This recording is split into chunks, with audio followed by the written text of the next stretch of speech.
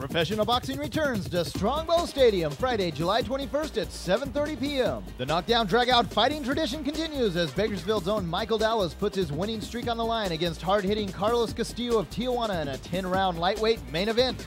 28 rounds of boxing, 4 undercards, including former California heavyweight champ Lionel Washington, and a 6-round semi-main bantamweight event featuring 5-1 Jesus Lopez. Professional boxing at Strongbow. Tickets available at Strongbow Stadium. Proceeds benefit the Impact Community Youth Center.